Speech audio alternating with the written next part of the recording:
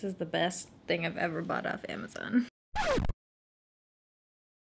Alright, so today I'm finally going to be sharing with you guys what I've been using on my skin since starting Accutane. So today is actually exactly 3 months on Accutane. When I'm filming this, I did my blood work this morning. I think I still have the thing on. Yep, forgot about that until this moment.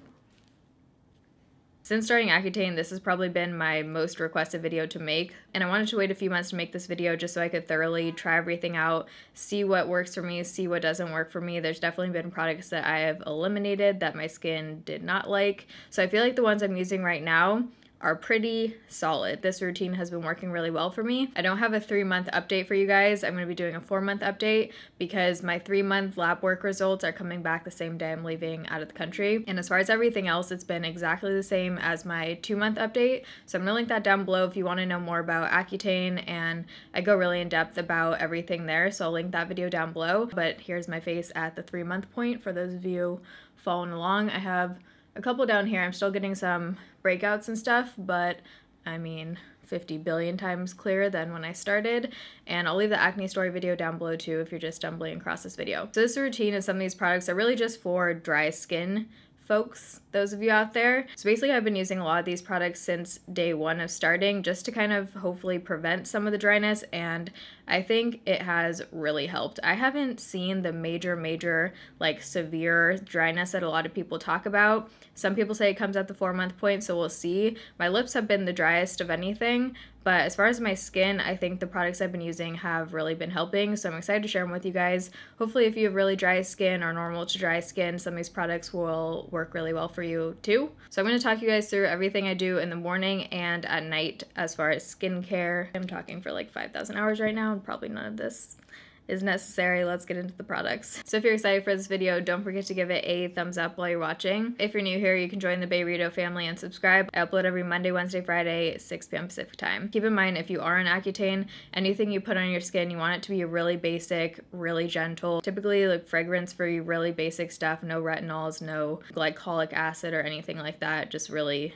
basic. So I think I'm gonna start out with nighttime. It's nighttime, it's been a good day, I'm taking off my makeup, best part of the night. And the products I've been using to remove my makeup have been oils. I haven't really enjoyed using my usual Neutrogena wipes just because it's just more tugging at your skin and everything, and if your skin is feeling kind of sensitive and dry, oils are just much more pleasant to put on your face, and these two get the job done. So this is the Fresh Sea Berry Cleansing Oil and then also the Paula's Choice Perfect Cleansing Oil. I really like both of these. They don't burn my eyes, they take off all of my waterproof eye makeup, all of my foundation, everything, and they just give your skin this really glowy, tight kind of look without being uncomfortably tight. You know how some of those oils leave your skin like super tight, but there's no residue. That's the one thing I hate with oils. I know you use a cleanser after. Just personally, I hate the feeling of having that oil residue left over. They just feel like really light cleansing oils, and they're great. So the cleanser I've been using morning and nighttime. This thing is like the love of my life. I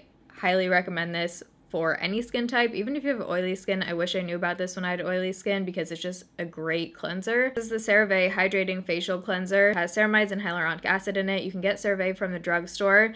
CeraVe if you're on Accutane, and Cetaphil, but as far as like things I've read and research I've done, CeraVe has a little bit better ingredients, but those are kind of two safe drugstore brands.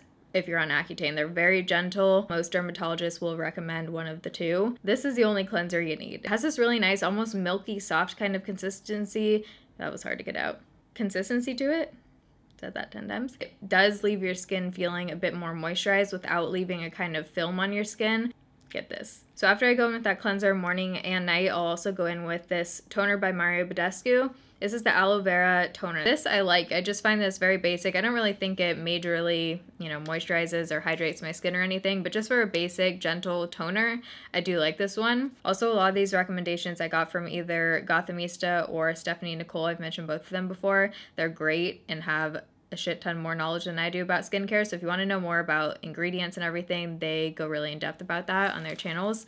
But Stephanie recommended the Shiseido Facial Cotton. I don't know how I haven't been using these my entire life because there's literally no point to waste money on the shitty drugstore ones that like peel apart all the time on you, because these are so nice. These are very large pads, so if you cut them in half, you'll get double the uses out of them, obviously. And when you do that, they're around the same price as the ones that you can get at the drugstore. So you can get these on Sephora. They're great. They don't shed. These are great for using the toner with. And usually I actually don't have very much makeup, if any, left over after using the oil cleansers and then the hydrating cleanser. I really like using a toner just so I can make sure that everything's off and I can see if I missed any areas or whatever. So kind of everything up until that point is the same morning and night. This is where it kind of goes two different directions. So we're gonna start with nighttime. I am all about face masks. There's something that's so relaxing and just satisfying about putting on a good face mask. And I actually in the past have hated sheet masks, and I finally found one that is amazing. I love this one. This is by Misha. It's a Pure Source Cell Sheet Shea Butter Mask. I love this because when I take off the sheet mask, it actually has totally absorbed into my skin, and my skin looks and feels visibly more moisturized. I feel like this one actually does something. I've been staying completely away from any of the detoxifying or clay masks, anything that I used to use when I had acne, oily skin. I've been only using sheet masks or masks that are hydrating or like a gel mask. So some nights I'll use a sheet mask if I feel like I need a little more extra moisture. I just want to keep my skincare routine as basic as possible, use minimal but effective products that are actually going to do something. So if I'm not using a sheet mask, or if I am, I'll go in with a moisturizer. I haven't been using a serum. I have been using some oils, but I'll talk about that after. But usually I'll just go directly in with a moisturizer. So I have one very pricey one, high end, and then I also have a drugstore one. I want to mention both of them because I do really enjoy both of these. Let me tell you what they are first. So this is the Murad Hydrodynamic Ultimate Moisture Cream. I think this thing is like 75 bucks. Like, this is friggin' pricey. This is definitely more of a splurge moisturizer. This is the CeraVe Skin Renewing Night Cream. I've had this for, I want to say, a month and a half now, and I'm almost out of this. This is amazing. Again, from the drugstore, CeraVe. This one is definitely a thick nighttime kind of cream. You wouldn't want to be putting this on in the morning, probably before your makeup. I like to use something a little bit lighter. But if you're someone who likes that really thick, heavy feeling moisturizer, which I actually do at night, I really like that rather than like a really lightweight gel kind of one. This, since I started using it, I feel like has done wonders for my skin. My skin has been flake free since I started using this stuff. It is great. I think it's around 15 bucks. You can usually get CeraVe products either buy one get one half off or buy one get one free at drugstores. So obviously quite a bit more affordable than the Murad one. This one is interesting because it's super moisturizing, but it's very lightweight. So if you're someone who doesn't like the thick creams like this, you might like this one better. There's something about this that leaves your skin feeling so baby soft. This one you could definitely use underneath makeup as well. You could use this one morning and night. This one has hyaluronic acid in it. I believe the CeraVe one does too. By the way, I've been traveling so much and on different planes and everything, and this throughout all of the traveling has still kept my skin not super dry. This is all I brought with me over the holidays for my nighttime moisturizer. I didn't bring any oils or anything, and it was working great. So it's kind of like an oil before moisturizer or after moisturizer debate. From the things that I've read, it seems like after is the way to go because oil can penetrate moisturizer, but not vice versa. Correct me if I'm wrong, but as far as I know, you're actually supposed to put on oils as your last step. So oils are something for me that has been really hard to find something that doesn't break me out and that doesn't totally freak out my skin. I think I talked about this in the 2-month update video, but I tried out a jojoba oil, totally caused my skin to get like the comedones and then also weird roughness, like super, super rough. As I've been trying out all this stuff, by the way, I've been trying to add in one product at a time just so I know what's doing what. So I ended up cutting that out. It was the jojoba oil that was causing that. And then I tried the fresh sea berry moisturizing facial oil. I have this one on right now. It's where I'm getting the glow from right now. I don't think I would recommend this yet because I don't feel like it's made a huge difference in my skin. I've used this for a few weeks at a time, then I'll stop using it for a couple weeks, and I really don't notice a big difference yet with this. Maybe it's something that you need to use for a longer period of time to really notice the difference. I almost get like a weird itch with this one when I have it on. I'm going to keep using it and see if I like it more as I continue to use it, but I wanted to mention it because it is in my routine currently. The other oil I'm trying that a ton of you guys recommended is the Ordinary Rosehip Oil. This is like, what, $5 or $8? I think Sephora actually carries the Ordinary now, which rocks. The Ordinary basically has bomb skincare ingredients for super affordable prices. The rosehip oil is supposed to be really great for acne and scarring and everything. So I've been starting to use this one. I've only been using this for about a week and a half maybe. So I haven't been using this long enough to see any kind of difference. So far I don't think it's broken me out, which is good. So that's a good sign. I'm gonna keep using this one. So that's what I do at nighttime as far as my face, I guess this is still on my face. But then I'll go in with an eye serum. So I've been using one of three. This is one I used in the morning, the Autocorrect by Sunday Riley. It has a really nice brightening effect to it. It's really nice for depuffing and giving the look of brighter under eyes. I like using this even if I'm not wearing any makeup that day because it just makes you look awake. Then the two I've been switching between at night are the CeraVe Eye Repair Cream. High-end Total Splurge is the Drunk Elephant Shaba Complex Eye Serum.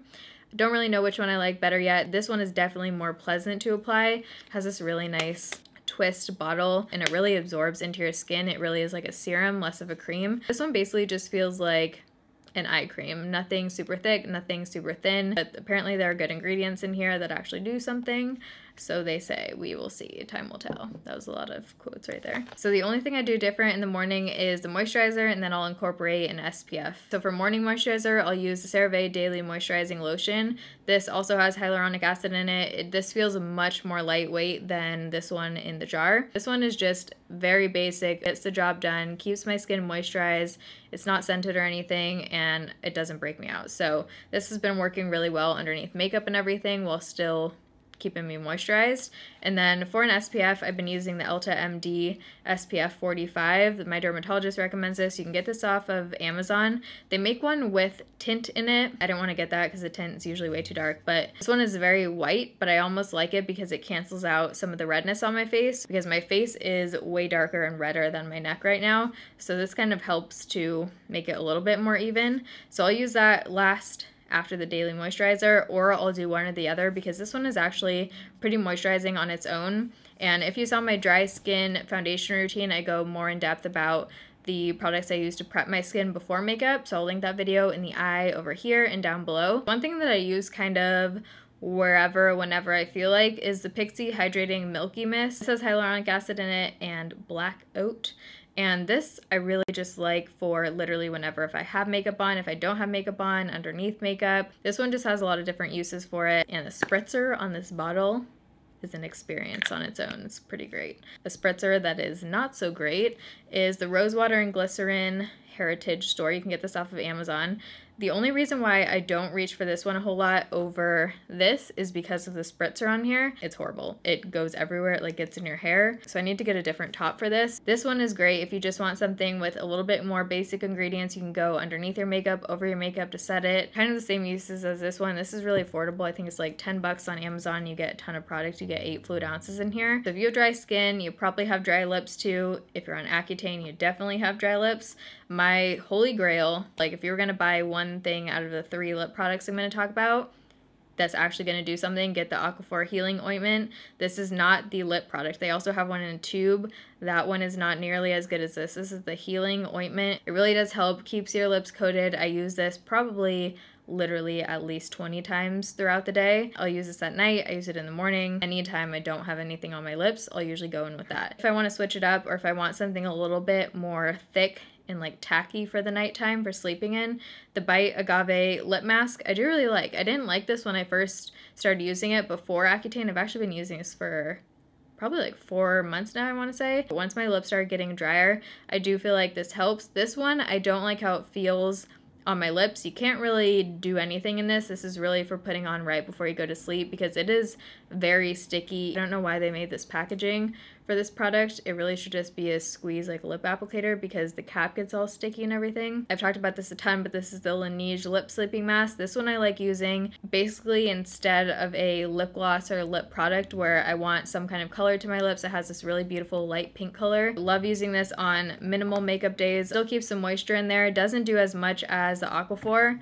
for me as far as dryness, but it just looks really nice over dry lips and it gives you a little bit of color and plumpness and it's just great. I'm almost out of this thing. Did I talk about everything I have sitting here? I think I did. So that's everything that I've been doing morning and night. 2 things that I'm going to slowly be trying to incorporate in and try out. I want to show you guys so I can do kind of follow up and talk about them later. This is the SoulCeuticals Day Glow Serum. This has 20% vitamin C, ferulic acid, hyaluronic acid, and D-alpha, don't even know what that is, anti-aging formula. So this got amazing reviews on Amazon. Vitamin C, again, is good for fading, scarring, and anti-aging, all that. You're supposed to use this in the morning after cleansing and toning and everything, but before your moisturizer. If you're on Accutane, your skin is already super sensitive to the sun, so just be aware if you do try this out, use it with an SPF for sure, because vitamin C already makes your skin more sensitive. Something else I've been trying out that I've heard amazing things about by, I think Misa talks a lot about this, but also on Amazon. People swear by this product on Amazon. This is the Hada Lobo Gokujun, I think that's how you say it, lotion. It's not a lotion, this is a Japanese product, and I think lotions in Japanese skincare are more, what would be the word for it?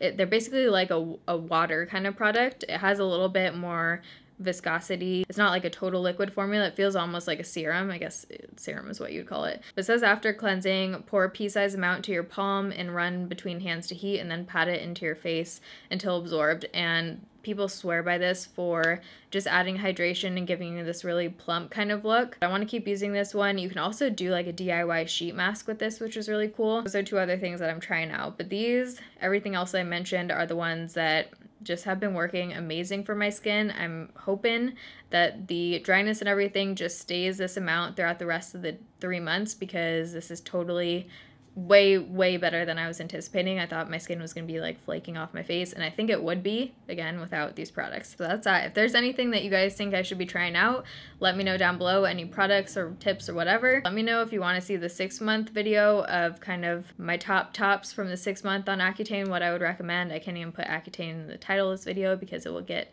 demonetized from YouTube. Thank you, YouTube. Letting creators just do their job. So 4-month Accutane update will be coming once I have the 3-month and 4-month lab results back. Don't forget to give this video a thumbs up if you enjoyed, and subscribe if you want to stick around. I love you guys. Thanks for watching. See you in my next video. Bye.